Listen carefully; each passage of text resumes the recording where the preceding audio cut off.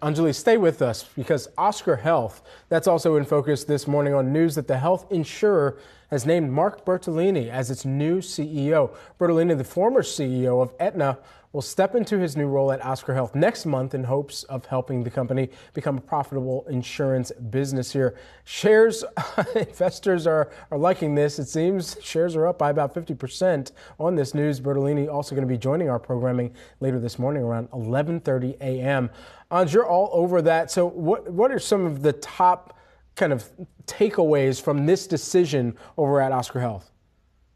Well, we definitely need to take note that Mark is, of course, a big name in the insurance industry, longtime veteran, serving as CEO of one of the largest insurers. So that brings possibly some stability to this company, which has, it started off as this key disruptor in the insurance space, really focusing on insurtech as a concept. And while it has struggled in the past few years, to maintain that momentum, it does seem that having Mark at the helm could bring some of that more traditional insurance knowledge, to the company. But they have held their own over time. They've partnered with Cigna, which is also one of Mark's old stomping grounds. So it will be an interesting outlook for the company. He has said that, in a statement today that he really does still see Oscar as a challenger in the industry. So the fact that this is, believing in sort of the core performance of the company should be interesting to see. We are also going to be hearing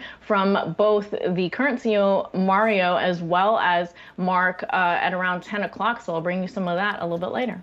All right, Yahoo Finance's own Anjalee Khemlani. Looking forward to that interview as well. Anjalee will be tuning in, as we know our viewers will also. Thanks so much.